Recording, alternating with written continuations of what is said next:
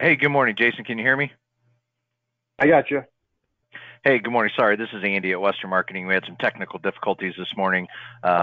Nick couldn't get the webinar to work, so I'll be hosting the webinar today along with Jason Goodrich from EquiTrust. Again, apologize for that little delay there, but Jason, if you want to go ahead and begin, I'll turn everything over to you. Sounds good, Andy. Thank you. Good morning, everyone. As Andy said, my name is Jason Goodrich with EquiTrust Life Insurance Company. First off, just let me thank everyone for taking time today to join this webinar, which will focus on the 4 fixed index annuities with EquiTrust Life and how best to position those annuities with your clients. Obviously, we're still in some unprecedented times here with a lot of unknowns, so I really do appreciate you joining me today. What I plan to do for this webinar is first talk about some of the changes we've made to making doing business easier in this more virtual environment. Then I also want to talk a little in depth about the 2 new indices we launched last spring and show you the advantages of them, not only in this environment, but in any environment moving forward. I believe we have some great index annuities, but the addition of these strategies has really helped in the long-term accumulation of our products. I'll also walk through the products at a pretty high level, pointing out some niches we have with each one, especially in the current environment. And I'll try to keep this at, 20 minutes, 25 minutes, something like that. I will have some time at the end if there's any questions. And just lastly, let me thank Andy, Nick, all the great folks over at Western Marketing. They've been a great organization with EquiTrust since the very beginning of EquiTrust. One of the first groups ever appointed with us. So appreciate their partnership and relationship. With that, let's go ahead and get started here. Okay, I mentioned we made some changes to help do, back last spring that would help, in doing business with EquiTrust a little easier in the virtual environment. One of those is we made a change in that we no longer require you to meet face-to-face with the client. So you're able to meet over video, over the phone, kind of depending on your previous relationship with the client. We just have a disclosure form you need to fill out. So I just wanted to point that out, that there is no more requirement for the face-to-face meetings with EquiTrust on annuities or life insurance. Also, along with the virtual thing, it's important, I think, to have the e-application process too, especially if you're not meeting face-to-face, where you can walk through and do the e-application. So we have a link right on the EquiTrust website for Firelight, where you can submit applications electronically. Okay, like I said, today I'm going to focus on the 4 index annuities with EquiTrust. And really, when you look at the 4 index annuities, I think we have 3 primary niches, kind of 3 areas where we really shine in the industry. First would be premium bonus. We have 2 products I'll talk about today. Both offer upfront premium bonuses. One of them is the Market Power Bonus, which is the first index annuity we ever launched. It has a 10% premium bonus. And the other one is the Market 10 bonus with a 6% premium bonus. That'd be the first big niche we have. The second one would be accumulation, and that's where we're seeing a lot of business right now, especially over the last couple of months into the accumulation products. We have a couple of very clean, simple, easy products that are really just built for maximum accumulation potential.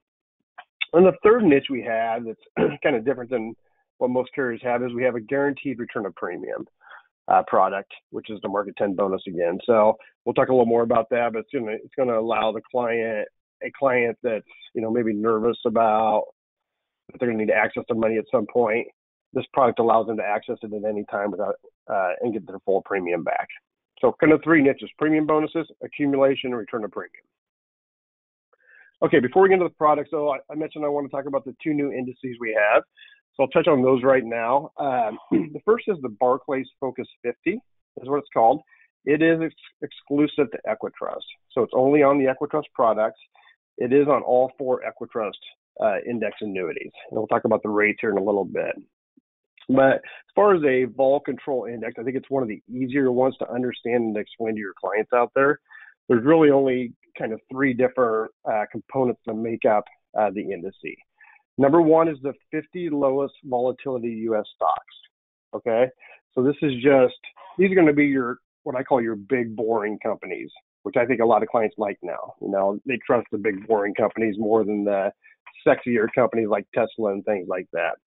So some companies that typically fall within the 50 lowest vol would be Coca-Cola, Dollar General Store, Costco, Campbell Soup, Johnson and Johnson, Merck, Waste Management. So companies like that have been around for a long time. All your clients know the names of these companies. Those are the ones that typically fall within the 50 lowest vol stocks. That's one component. The other component is going to be 4 different lengths of treasuries, 2, 5, 10, and 30 year. And then the third is cash, which is going to help control the volatility. Okay, so really the goal is to get the best growth potential while maintaining 5% volatility or less. Okay, and that is, like I said, on all 4 index annuities. And there's a lot more detail on it we can get into later if you'd like to. There's a website out there about it. There's a video. We have lots of information on the Barclays. The other one we added back in in April is the S&P Mark V. This one you may have heard of. There are some other carriers that have this index on their products. It's performed very well since it came out a couple of years ago. It is not exclusive to EquiTrust. Okay, so like I said, it's on some other carriers, and it's on 2 of our index annuities, our 2 accumulation products, the Market Value and the Market 7. Once again, I think it's very easy and simple to understand.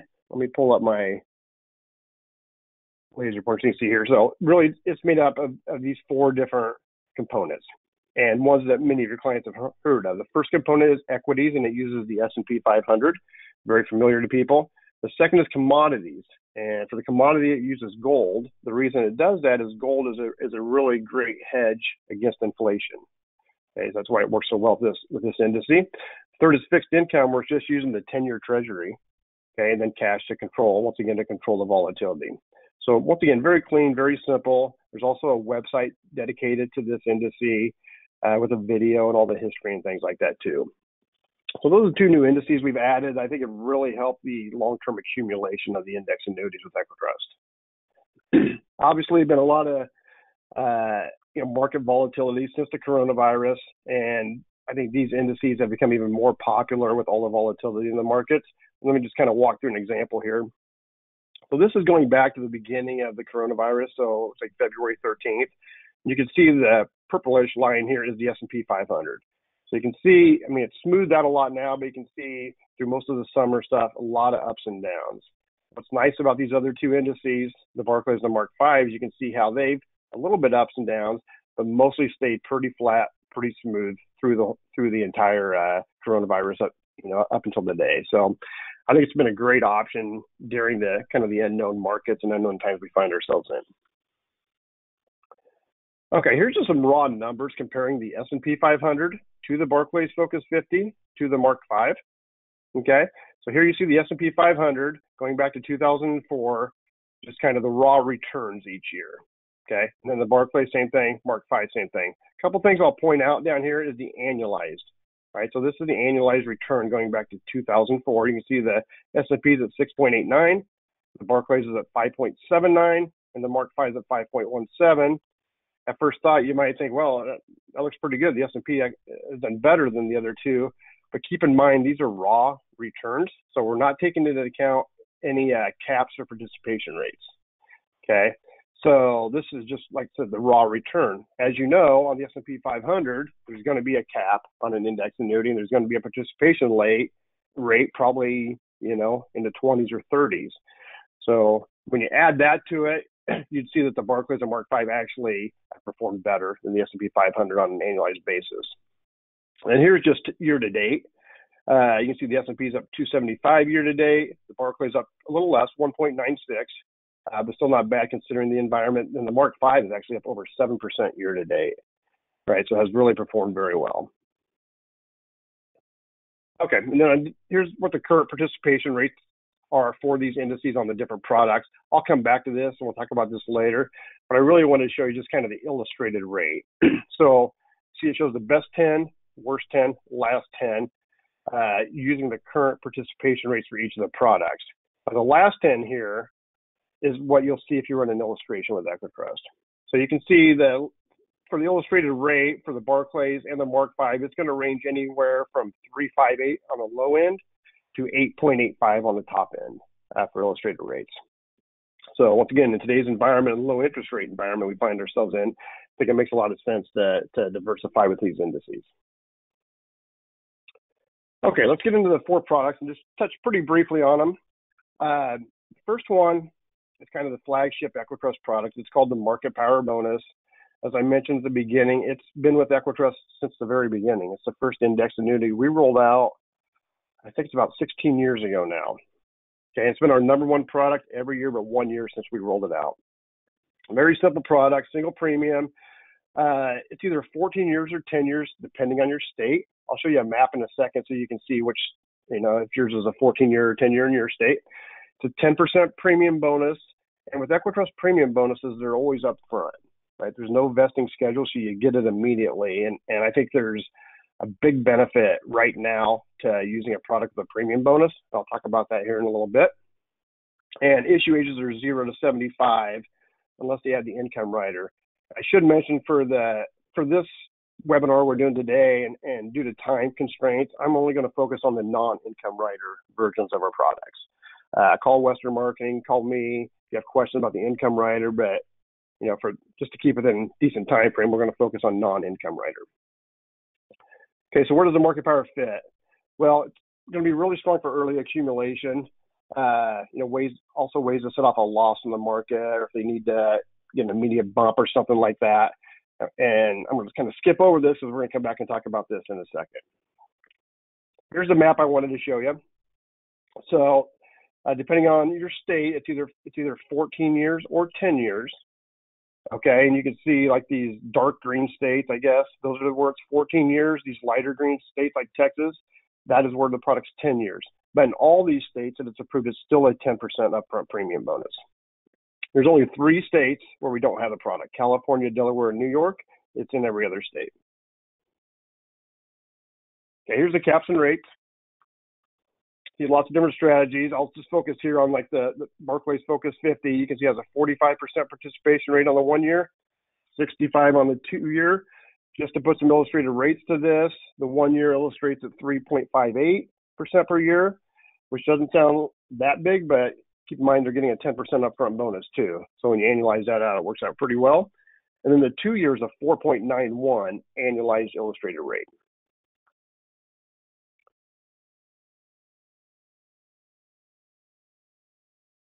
Okay. Premium bonuses. I mentioned a couple times that we're very competitive with premium bonus products. And I do think there's a little bit of a myth in our industry that a premium bonus is bad for the client. The reason being is with a premium bonus product, as you just saw, they typically get a little lower caps and participation rates than if they used a non-premium bonus product. And for a lot of clients, I agree that it does make a lot of sense to use a non-premium bonus product.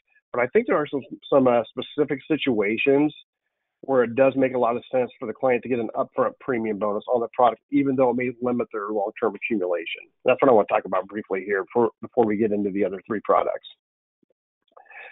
This is just kind of a hypothetical example first. And what we're using here is, excuse me for a second.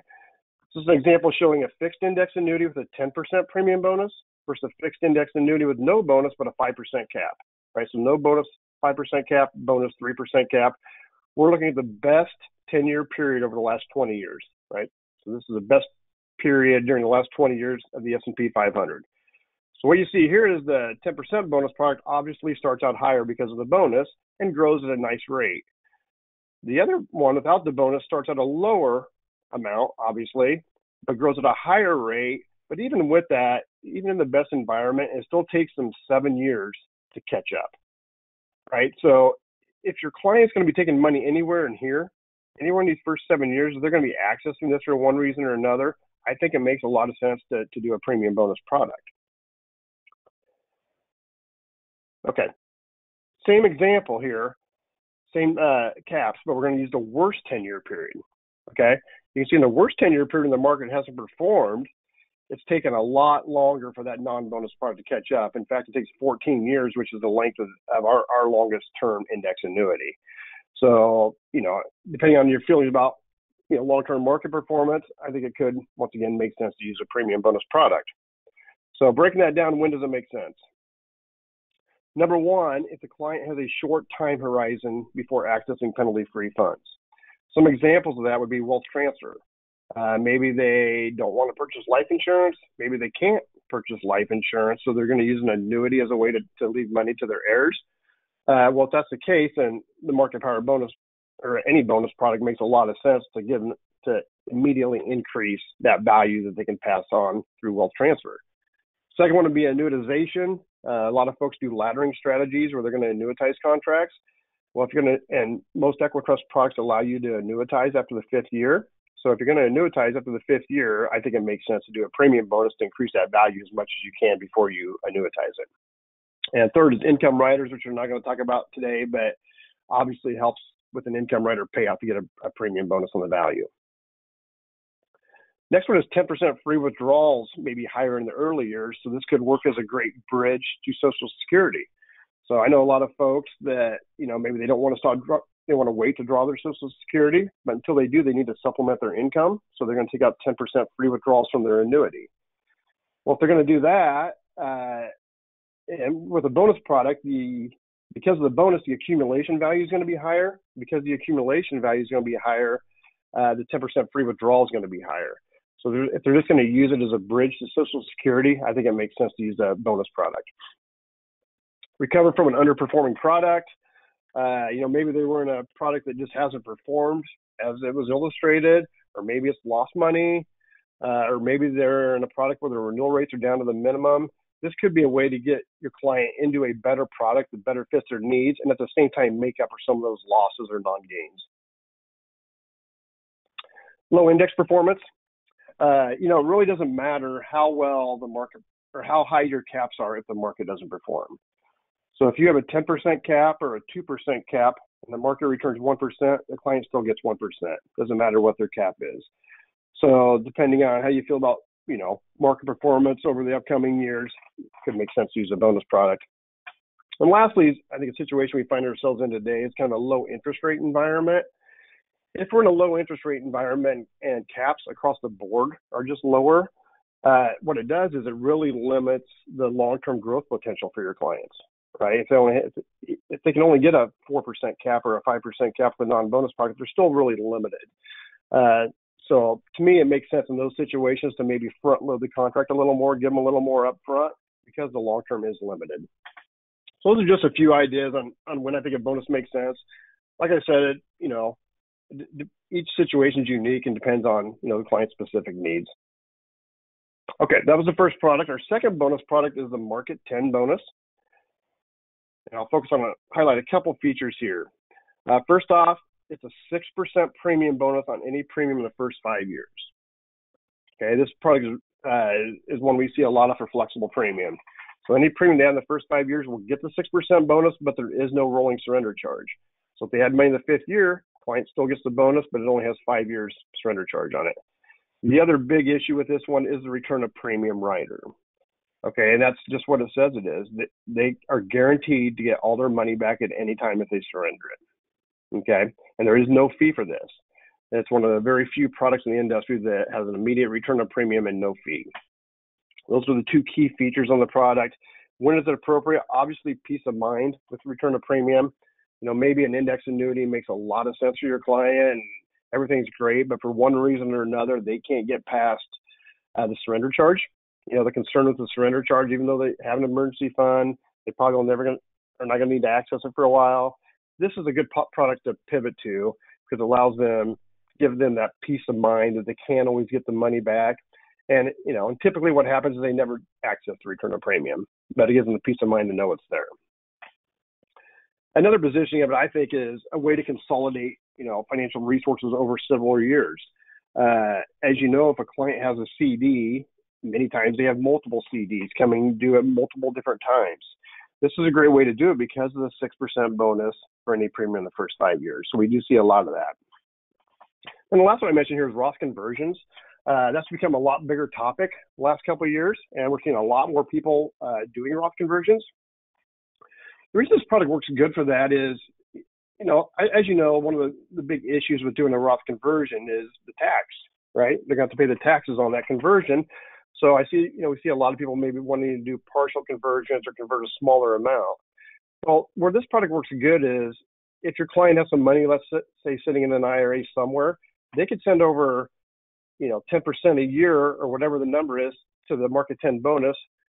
We will do what I call an in-flight Roth conversion. So we will convert it before we issue it so that premium bonus won't be taxed.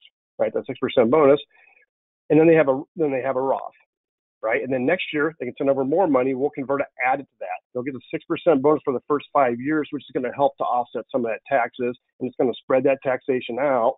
And at the end of 5 years, they got this one product where they've sent over a good chunk of money to convert to a Roth IRA. So just an idea of what we see, and I see some people using that strategy.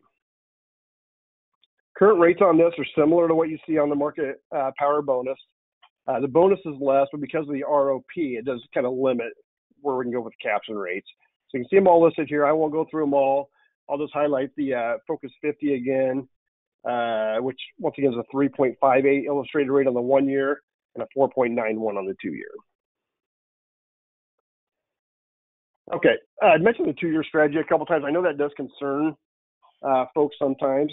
Obviously if a client is in there, they're not going to see any growth on their statement for 2 years, which can definitely be a concern during annual reviews. And you may have seen something like this before. We call it the ladder of performance.